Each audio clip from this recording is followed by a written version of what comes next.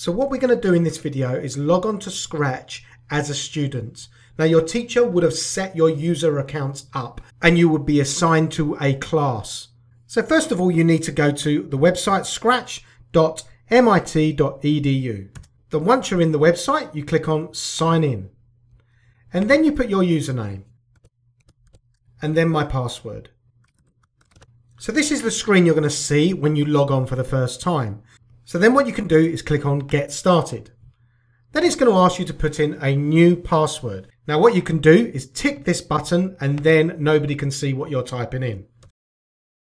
And then click Next Step. Here it's going to be asking your birth month and your birth year. So put your birth month and birth year in. Then you need to say whether you're a male or female. And then select the country that you're from. And then you can click Next Step. So well done, you've successfully logged into Scratch and now you can go to class. So this is the class activity screen. So your teacher will put information on this class related to what you're doing. Thanks for watching. Please click the like button and please subscribe to this channel for more educational technology videos. Until next time, goodbye.